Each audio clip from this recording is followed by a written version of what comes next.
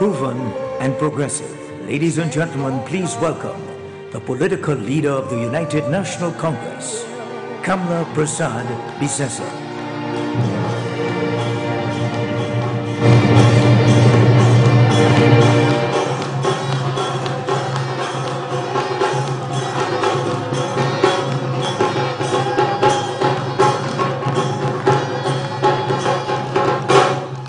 Thank you all. Thank you very much. UNC family and the family of all of us in Trinidad and Tobago, I say a warm good evening to all of you as we meet and greet again on yet another Monday evening. To the MP for this constituency, Dr. Boti Bari, all those at the head table, other MPs, senators, councillors, aldermen, and of course all members of the UNC gathered here and those tuned in. I say good evening to you. It's a great evening, isn't it?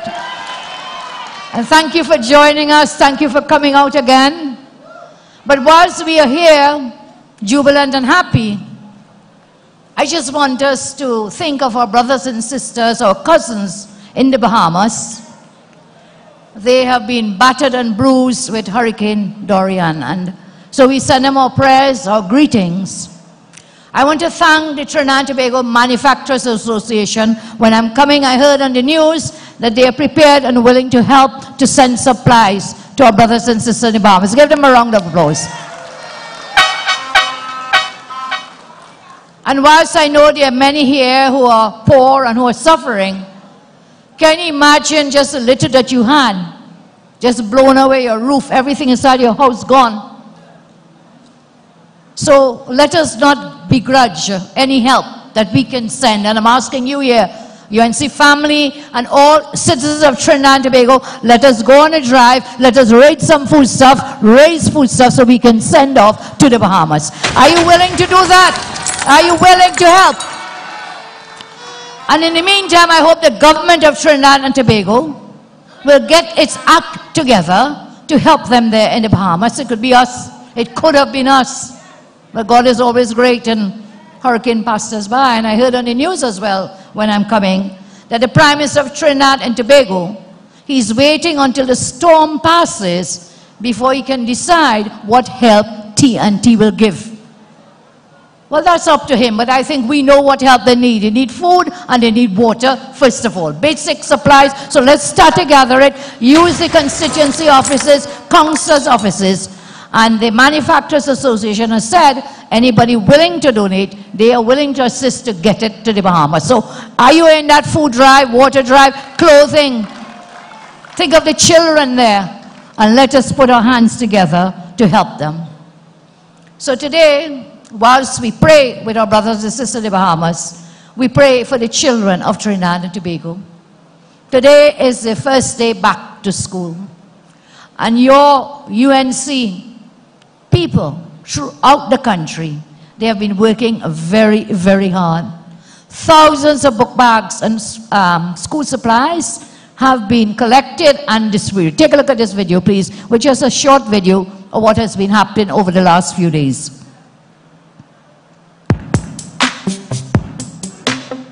As you walk with us to the part of life, you will never have to walk alone. Come on!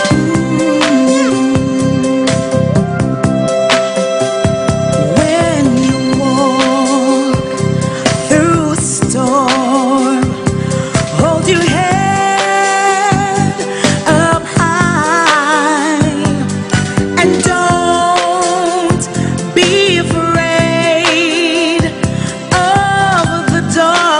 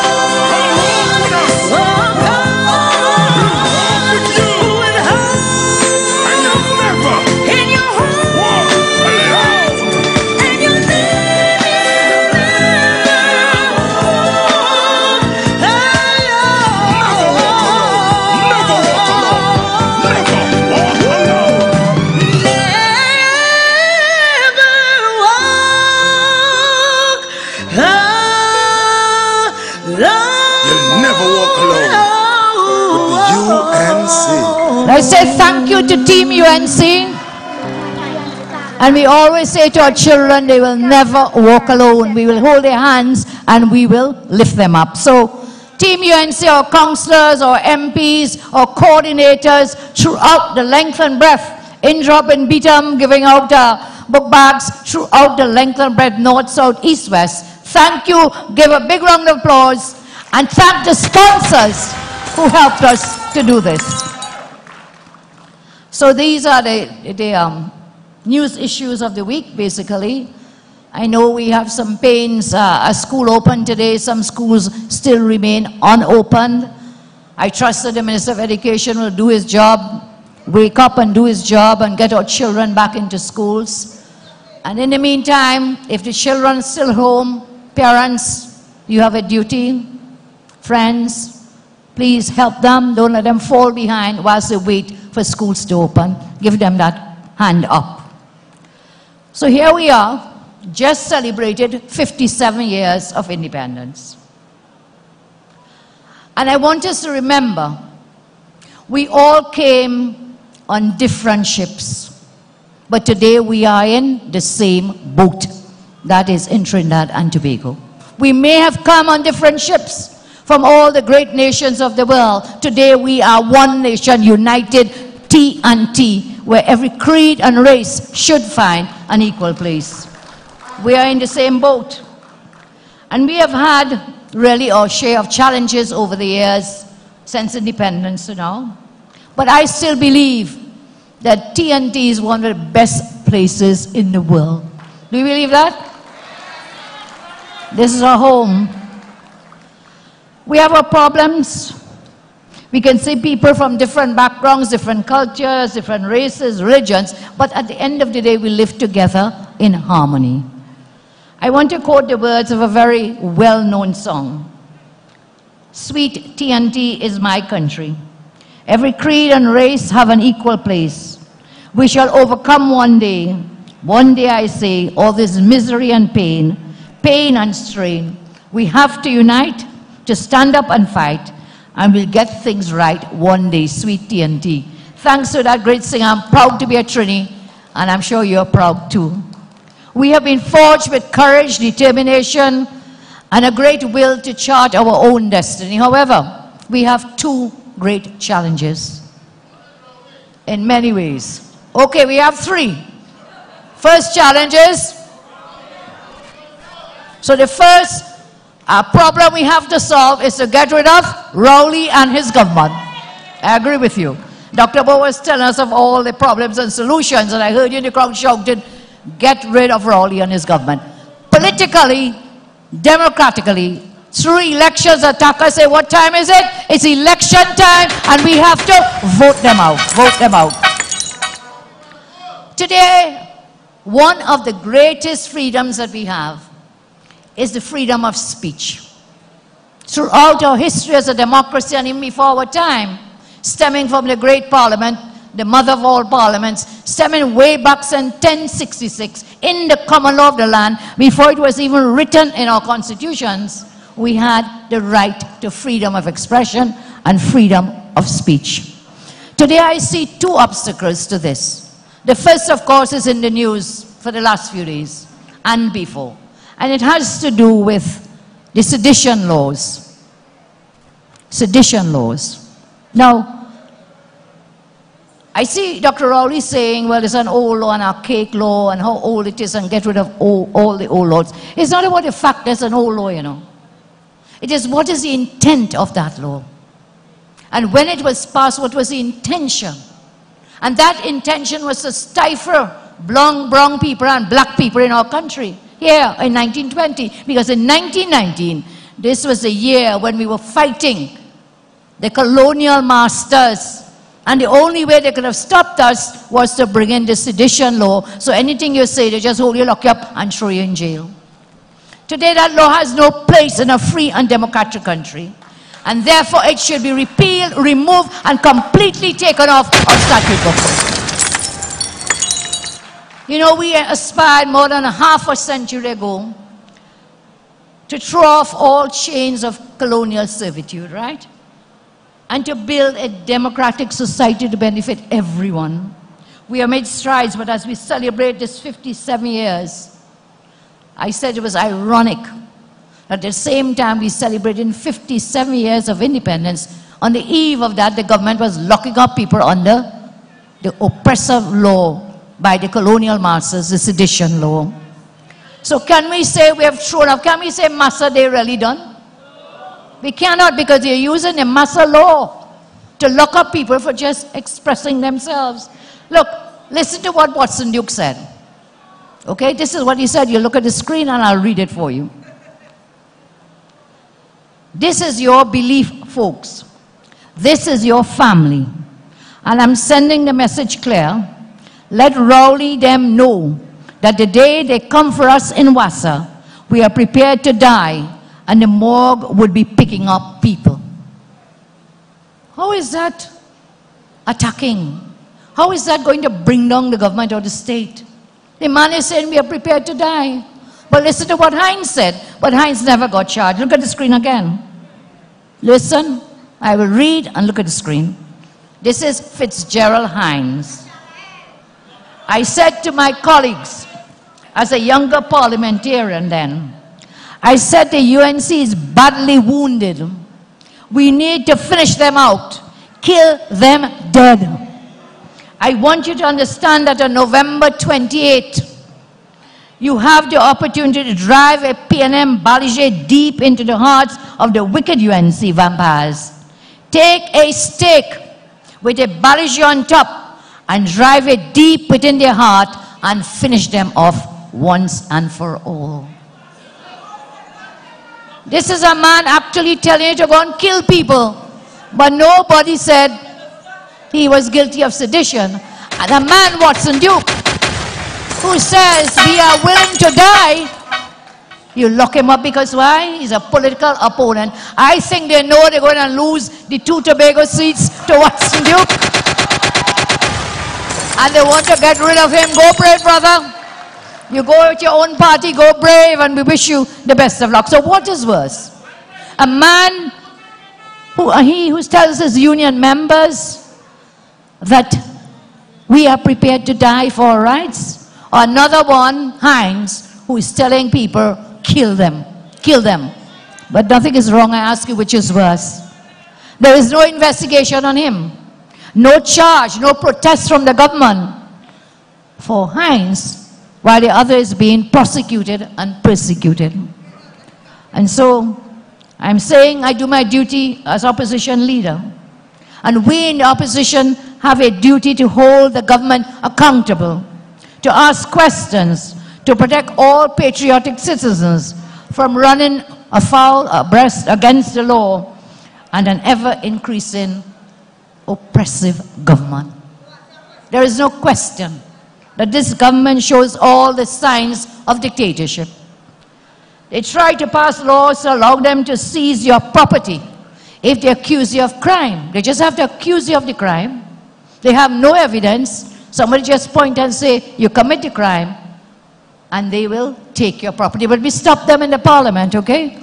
They want to pass another piece of law called a cybercrime bill. And so I warn you all citizens, including the media, you have to be warned, because they want to criminalize your freedom of speech, whether it be on social media or whether mainstream media. That is what they're seeking to do. And again, coming up again, misusing the Sedition Act to target all those they think are speaking against them. Well, Dr. Rowley, I'll tell you something. Soon the whole country will be condemning your government. And I want to see you try to lock up all the good, right-thinking citizens of Trinidad and Tobago. They cannot do that. And so I urge you, do not be intimidated. Do not be afraid. We have to speak out against this government for their wicked and corrupt ways. This is the most wicked and corrupt government we have ever seen in our country. Dr. Rowley spoke yesterday, Saturday at the police function, Independence Day function. And he said, when they're asking about the Sedition Act, about repealing it, getting rid of it, he said, But what about other old laws? Maybe we should get rid of other old laws. The murder law. He mentioned that one. Can you imagine? What nonsense and foolishness from the leader of our country. He questioned if people should be free to make statements under the guise of free speech. He said, and I quote, "I want to ask this. Is it the act," meaning the Sedition Act, "is it the act itself that is a problem? Or is it a right for citizen, head of one sector of the country, to make disparaging, hurtful, and damaging statements on another sector and say it is my right and free will to say so?" I want to ask this. Is it the act, Sedition Act itself is a problem? Or is the right of a citizen to make disparaging, hurtful, and damaging statements? Well, that one to me takes the cake. I wonder how we could say this with a straight face. Because you see, the whole country knows the kinds of terms, the words this man has used to describe me, members of the UNC, members of the nation, members of the population. Every time he speaks, he makes the most damaging and hurtful comments. Is he seditious? No, he's expressing his view. We don't agree with him, but that's his freedom of expression. So when he tells the women of the country, choose your men wisely, is he not damaging the women who have been abused and battered? When he talks all these things, he talks, you see it up, I think he even has a video, but we'll show you that another day. In other countries, listen, remember the first man they charged was Satmaraj. Didn't charge him, they had a search warrant, they haven't charged him yet, but they brought the search warrant saying sedition. A religious leader. We know he's a critic against the government, so they go against a religious leader. Now they've come against a trade union leader, Duke, and in fact they've charged him, but he's not just a trade union leader, he is a leader of a political party. So be warned, they will use this law against all their opponents, whether it's religious, civil society, politicians, they will come against us. And I stand to say we must not be afraid to speak out against this government. A lot of countries have now abolished this sedition law. It's old. Yes, it's old. But what was the intent? The intent was to shut up people, to prevent people from protesting against bad conditions. It's the intention of the law. That law has no place in our independent democratic country. So we have even the United Kingdom, in Britain, in England, mother of all parliaments, they have abolished the sedition law. In Ghana, Indonesia, Malawi, India, Malaysia, Nigeria, Botswana, Liberia, these laws are said to be used to stifle dissent by journalists and by NGOs. The law criminalizing sedition was where? In Britain. That's where it started. They have totally repealed. New Zealand has abolished the law. So in every forward-going developing nation and developed nation, they have removed the sedition law. You know why? Because there are other laws that can be used. If someone defames you, you can go in the law of defamation. There are other laws, so you do not need sedition, because with sedition, even strangely enough, you have no defense. In defamation, meaning you're about to talk somebody and they sue you for defaming their character, and they take you to court for what you said, you have a defense. You will say, it is true, it is justifiable, that is the truth. For sedition, even if it's true or not true, you're still getting locked up. Yes? So it's a very dangerous piece of law, a kind of strict liability offense where, how do you defend yourself? You have to go and say, well, I wasn't trying to overthrow Rowley, but I really want to overthrow him politically. I want us to vote him out. That's what we really want to happen. That's what we can say. So whether it is true or not, when Duke said, look, we are prepared to die for our rights, we are prepared to die. You come at us, tell Rowley and them, we are prepared to die. What's wrong with that? If a man says he's prepared to die, we better give him, what do you call it? Drips, life-saving water, they call it. Give them some saline in a drip and put him, let him be and stay alive.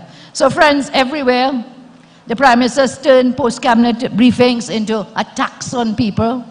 His new society is really that of a dictatorship, a tyrant, where they are the kings and the lords and ladies. And maybe that's why he moved with such haste to refurbish Whitehall. I guess he wanted to fulfill the prophecy of his book, from Mason Hall to Whitehall. Well, Dr. Rowley, thank you for fixing up Whitehall, because we will be the next government and we will use Whitehall. We will make great use of it. I want to deal with a more serious issue. I told you there are two threats to freedom of speech, but really you reminded me there's a first threat, which is Rowley and his government. The second is sedition law.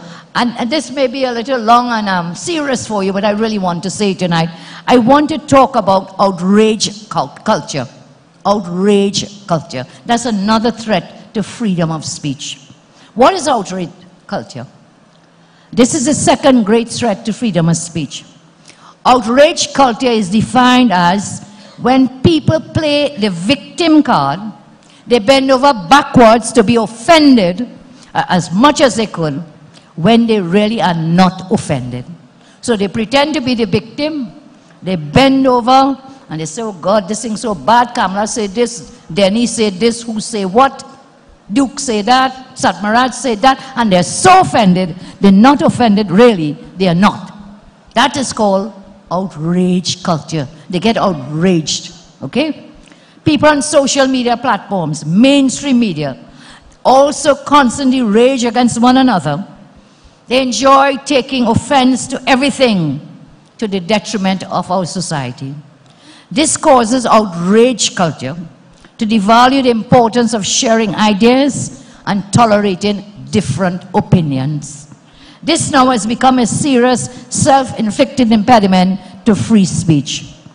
When persons voice concerns and opinions about awkward and complex topics, such as race, sexism, gender, politics, and so on, when persons raise these issues, what happens? Instead of a serious discussion on serious matters, they attack the messenger. They vilify the messenger for raising a topic. There seems to be a concerted effort to play the victim card each time to prevent serious discussion about serious issues. And so as a society, we keep kicking the can down the road instead of frontally discussing our problems. And yes, problems we do have. Outrage culture, we see it depicted by outbursts in which people claim their moral superiority. They crave public recognition. We see this in people's politically and morally charged posts, where the comments sections overflow with fights. The fact is, criticisms and opposing views are not to be considered insults, but we should look at them objectively and discuss them. These are the issues of the day. Outrage culture has become a part of society with many people enjoying hearing and judging others' information, and outrage fuels the transfer of gossip. However, using outrage as a framework for morals and identity, what it creates is us versus them. It creates a framework of us versus them, an environment like that. So people are one of two ends of the spectrum, yes? They don't see the gray areas in between. It's either you're totally left or totally right. And the different opinions are not tolerated by any one side. The media has taken advantage of people's constant need for fighting. Regardless of political ideologies, race, gender, economic background, there are articles, there are blogs, posts, news reports that are meant to incite viewers and readers. To capture attention, many will use that fuel of anger and emotion and fear rather than address the actual issues at hand. And so the original intent for outrage culture is to call out the oppressors and bring serious issues to light, but it instead is being used for what I see to commit covert racism. It is being used to silence dissenting opinions. This should never happen, no matter how disagreeable different perspectives may seem. Whenever uncomfortable topics in TNT are raised, outrage culture steps in to scuttle a serious discussion. This is why the problems do not get addressed.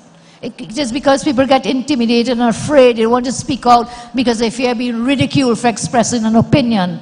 And this is the reason why covert discrimination is so prevalent in our country today. And what is it born from? Covert discrimination is born out of the social elite, the haves that Dr. Tiwari spoke about, intent to maximize profit at the expense of the others, the have-nots. And so those who have want to keep the status quo as it is. They want to keep us buttoned in our own creases and do not unite, do not come together. Stay as you are, keep the status quo. So those who have will remain where they are, and those who have not will forever remain as have-nots. But that is not the way. Overt discrimination has taken up all kinds of forms behind a kind of face, a facade of politeness, political correctness and expediency. No, you mustn't talk about that. Don't talk about that. Don't talk about racism in the country. Do not talk about LGBTQ. Do not talk about things by some. But if these are issues confronting us, we must have serious discussion rather than the yes and the no, and in the middle we coughing on each other. The haves, the have-nots. Do not talk about poverty in this country, they will tell you. One man, the leader of the country, said, don't preach doom and gloom. Well, if there's doom and gloom, we have to talk about it. These are the issues. These are the issues. I agree we don't lay blame, but we must understand the framework and the scenario so we can mash it up, break it up, so that everyone in this country will have an equal space and an equal place. And so at the heart of this covert discrimination of cultural outrage, one finds a deliberate policy of denial, omission of all issues and persons and groups. So you see persons and the haves are not one race, you know. The haves belong to every race, every color, every creed, in every part of the country.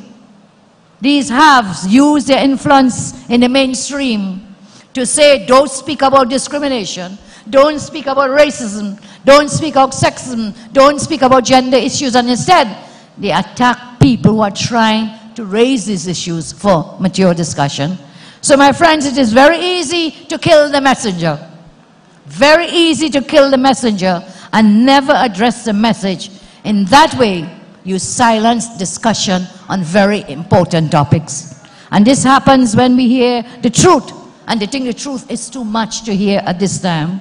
When the truth hangs so painfully heavy on their shoulders, they rather get rid of the weight than actually face the issues head on. Well, why would the truth be a burden for someone? And I tell you, there are many serious issues in our country, and we must. Let me give you an example of covert discrimination. 300 days out of 365 days of the year, you have negative stories about people from Laventille. Yes? 300 days. John, out of 365 days, negative stories about Laventille. Very few positive stories. This is disproportionate reporting. It creates negative perceptions, so everybody is conditioned to believe everyone in that area is a bad person. And that could never be true.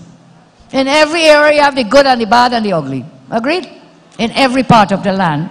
So when people from Laventille go to get jobs now, or BTM go to get jobs, nobody wants to hire them, because in their mind there has been created this image of people from BTM and Laventille.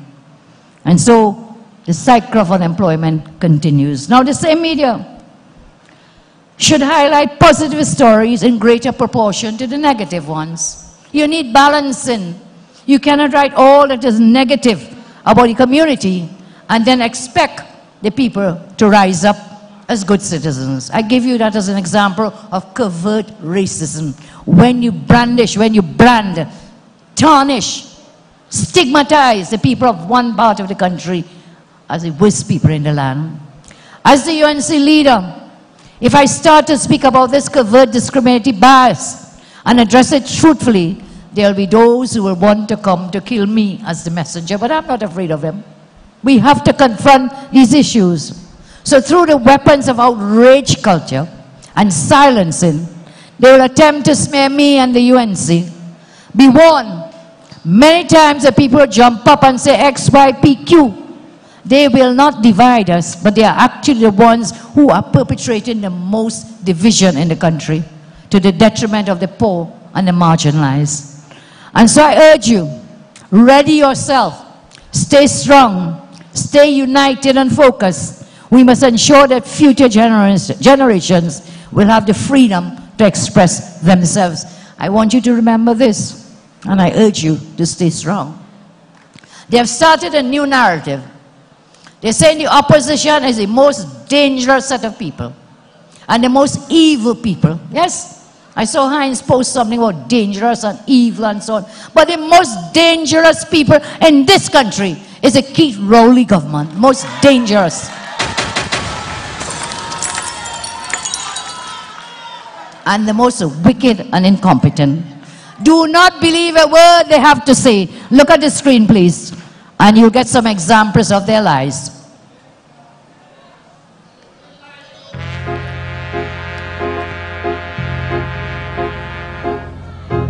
They were never legitimate emails.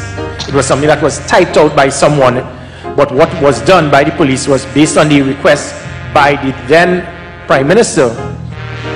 You should know that Trinidad and Tobago's future lies with honesty in public office, and that public officers must be made to be honest and accountable in Trinidad and Tobago. He decided to use the cover of parliamentary privilege to lay bare these allegations that have now turned out to be fake. He's a liar, liar. Oh, he's a liar, liar. No, you can't trust him. No, no, no, no. He's a liar, liar. Oh, he's a liar, liar. No, you can't trust him. No, no, no, no. We all know politicians like telling lies. Big ones, little ones, porcupines. Say we're in it together. Won't disguise. We're all being taken for a ride. Little man from elite society, telling us to build a big society. Take the pinstripe suits and show them the door. Then come the rich, not the poor. To make one clear statement to you, first and foremost, the government is not closing down Petrotrin. Employees of Petrotrin will exit the company. All. Do we get that clear so that nobody has to call me about 10 o'clock in the night to find me? How many of us going again? He's a liar, liar. Oh, he's a liar, liar. No, you can't trust him. No, no, no, no. He's a liar, liar. Oh, he's a liar, liar. No, you can't trust him. No, no, no, no. If you buy an apple but you get a pear, you would complain and would not be better. If you vote for the left and they turn to the right, it's your duty to put up a fight. Even though the votes have long been cast, it's still possible to make your mark. Do everything in your power, you can. People rise up, overturn the plan. We are all in this together. It is politically justified, I believe, for people to call for his resignation. And this needs to be cleared up. And maybe what we need to do is to have a general election for the people to decide the way forward. The way forward. He's a liar, liar. Oh, he's a liar, liar. No, you can't trust him. No, no, no, no. He's a liar, liar. Oh, he's a liar, liar. You can't trust him. No, no, no, no. He's a liar, liar. Oh, he's a liar, liar. You can't trust him. No, no, no, no. He's a liar, liar. Oh, he's a liar, liar. You can't trust him. No, no, no, no. Okay. Do not believe a word they say to you. Let's talk a little bit about today's economic and global reality, because that's very important. I think apart from crime, the need for jobs is one of the greatest needs in TNT at this time. So as the world moves rapidly to the integrated digital economy, which is based on renewable energies, artificial intelligence, and automation, Our gas and oil-based economy is here, but we will face challenges in growing and maintaining jobs, revenues, and expenditure. By 2040, which is, it sounds far away, but it's not too far away, most developed countries, they would have phased out combustion engines and they will have electric vehicles. They would have changed power generation to renewable energy instead of the fossil fuels that we now use, and the plastics for consumer use will be replaced by environmentally friendly materials. So it's a different world that we're moving into. This will be combined with other and more plentiful supplies of oil and gas. New producers right next to us in Guyana and the USA will severely decrease the demand for our oil, our energy products, oil and gas.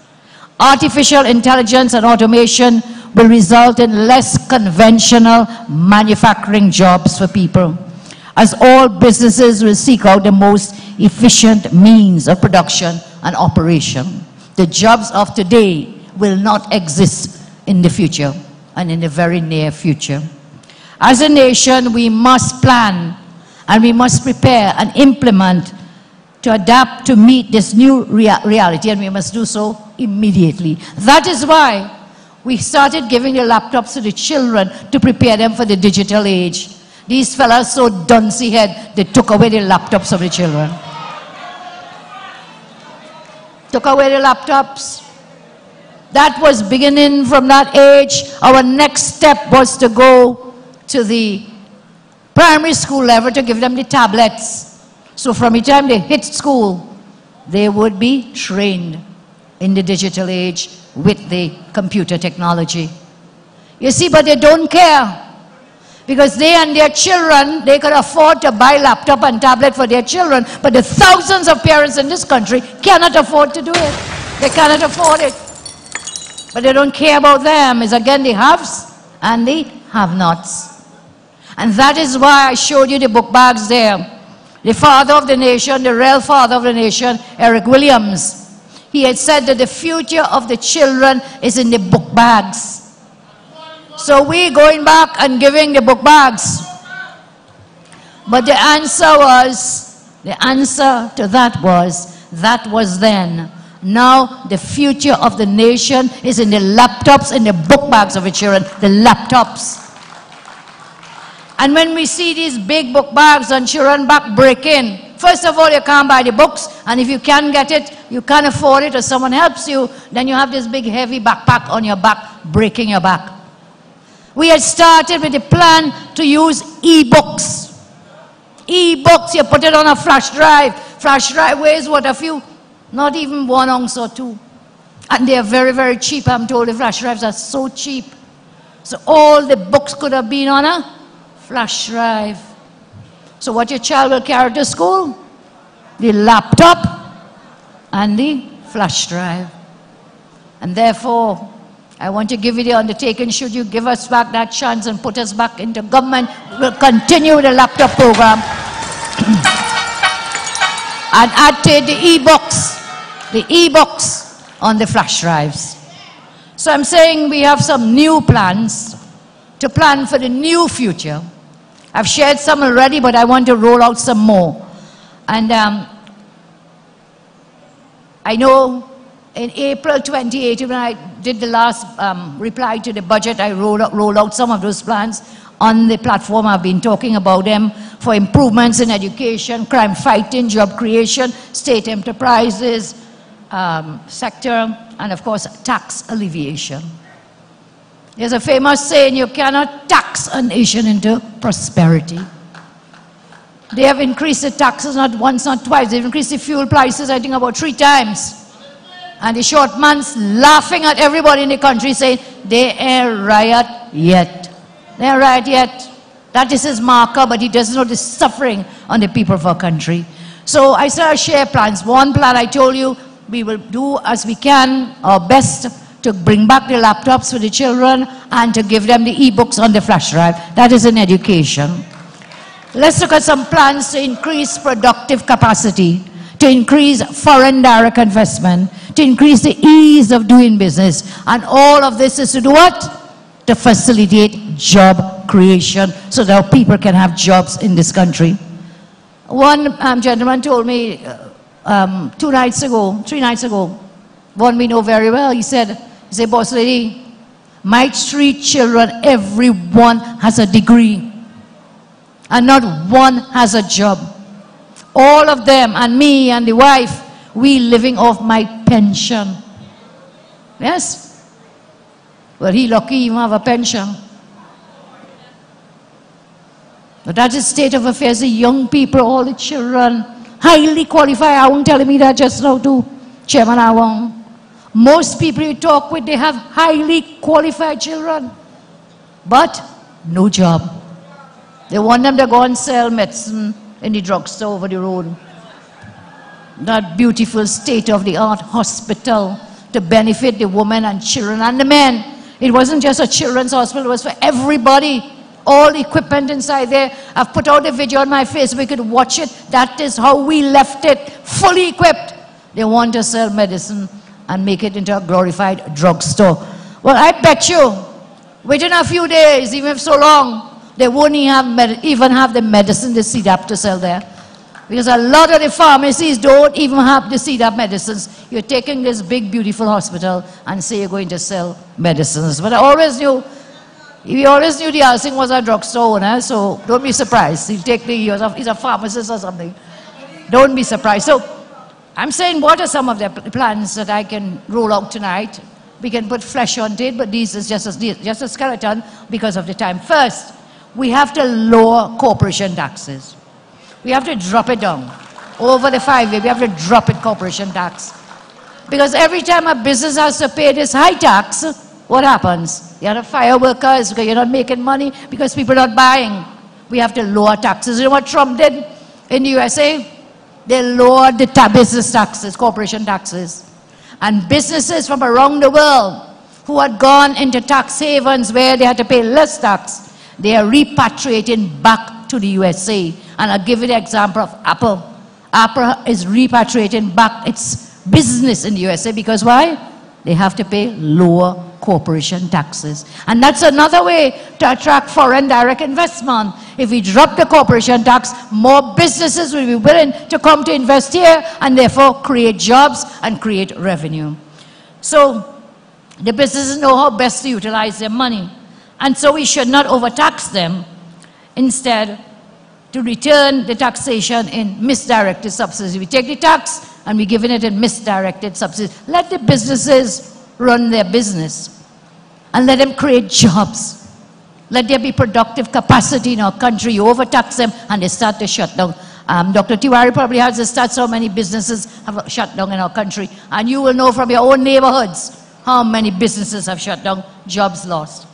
The second thing I think we should do is to make sure there is no property tax on plant and equipment, land and building of local manufacturers, local businesses. No tax on that, so that, again, if the businesses have less tax to pay, what? They could create more jobs. Thirdly, we should deregulate and simplify the process for getting clearances and license. For example, environmental clearances, approvals for new and existing businesses.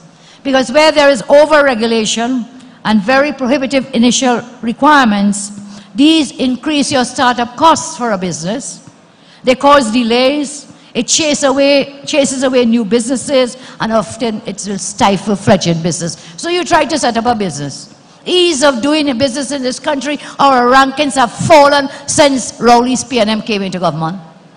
We had ranked very well on the ease of doing business. All of that has gone through in the flood. And so often, after meeting the initial requirements, there is no continuous assessment, and the result is environmental degradation of the course of the business operations. So to address these issues, we should encourage businesses, once they are up and running, you know what they must do?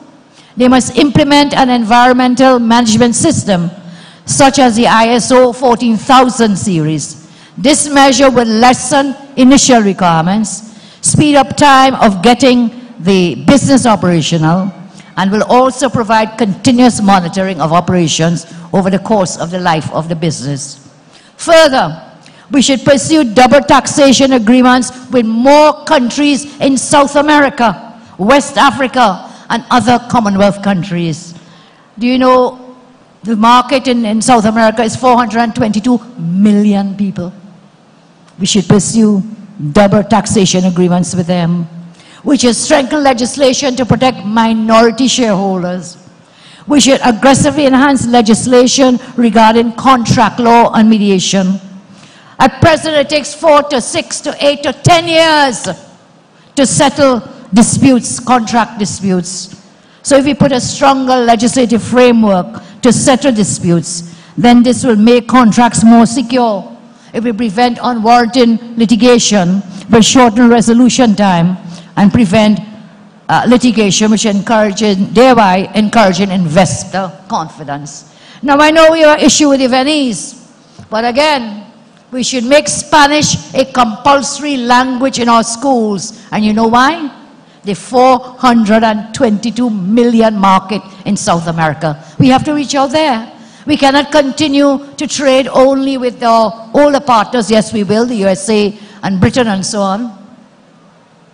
But you have 422 million people in South America so that our businesses can export. Right now, I wonder if you know pepper is one of the biggest trading items. Pepper. Pepper. Every pepper you grow, you can get it exported. Every pepper you grow. Ask the pepper growers. Pineapples too. Pineapple is another area where every pineapple you grow, you could get it sold or exported. Ask Brian Mohan. He has Alderman Brian Mohan, he has a pineapple farm. So, I'm saying Spanish as a compulsory second language to help us to open up that 420 million market in South America.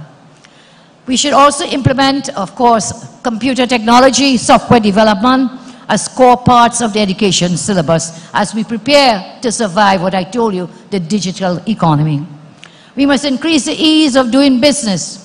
One way we can do that is by implementing a quality assurance management system, which one that is known as the ISO 9001-2015, in specific units related to business development, statutory approvals, credit facilities, tax clearances, financial accreditation in the following areas: legal affairs, utilities, WASA, TNTEC, NGC, customs and excise, BIR, EMA, town and country, FIU, and the building inspectorate.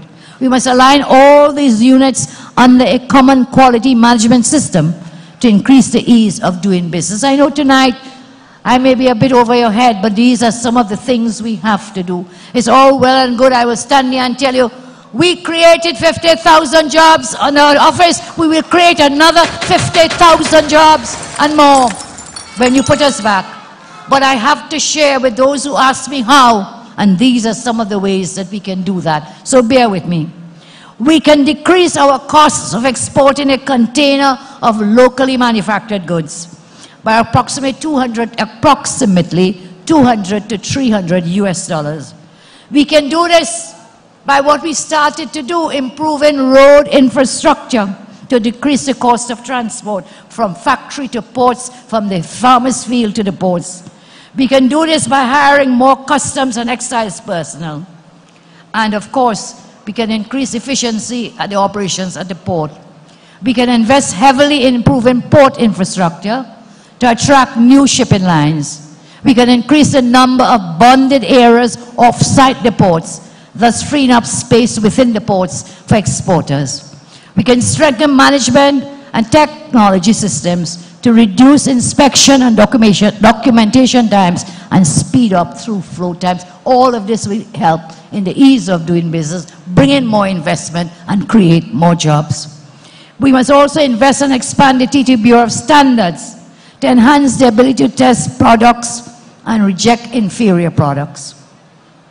There are some who flood us with dumping of inferior products, and this has been to the detriment of local manufacturers. So they bring in the inferior product, they sell it for a lower price, and what happens to the local man producing the same things? Businesses lost. We will work with the CARICOM members to create a new and enhanced existing trade arrangement with South America. And we will look at what I told you before, building industries in food processing and packaging, manufacture of basic medical supplies and disposables, manufacture of medical furniture, manufacture of office and school furniture, manufacture of specialist chemicals for the oil and gas industry and for the medical industry, garment manufacturing, a metals foundry, glassworks, electronic assembly, and e-waste recycling. These are just a few of the ideas, and of course, we will put them into place and implement to create more jobs. I want you to remember, when we were in office, as I told you, we created over 50,000 jobs, 2010 to 2015. You know what's important? We created those without raising any new tax. Not one new tax. We brought unemployment down to the lowest in the history of our country, to 3.3%. We saved the most money in our history in 2014. Cash and bank in HSF, US 31.1 billion, which is 89 billion TNT dollars we left in the HSF fund. They have been raiding, they say no money, no money. They've been raiding the treasury, my friends. We spent 2010 to 15, and we did spend to bring positive growth and jobs. Our incentives in the oil and gas sector resulted in increased production for our country. My friends, we are approaching the 4th year. This weekend, 4 years of the Rowley PNM, September 7, and the start of the last year of the Rowley PNM. That's why. So I'm asking you, are you better off today than you were 5 years ago? Do you feel safer today? We have seen 2,000 people murdered since the Rowley government came into power. I want to remind you, we brought serious crimes down when we were in office to the lowest in decades. And we brought the murder rate in 2012, I believe was the lowest, 2011, the lowest murder rate since 2004. Over the last 4 years, we have gone from our road of prosperity and equality to going down a path of unemployment, violent crime, and chaos. I ask you, do you have more job opportunities today than you had 5 years ago?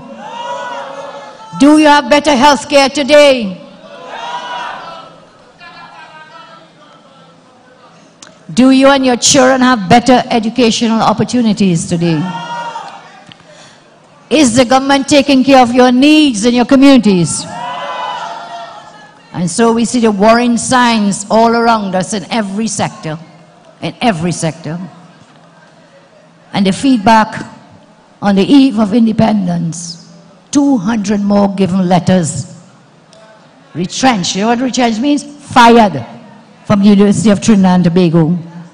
They said they did it to save $2 million per month. And now we have $20 million to build a palace for Rowley. Take a look at it. $20 million to build this palace for Rowley. But you fire to save $2 million. I send home 200 UTT workers and more.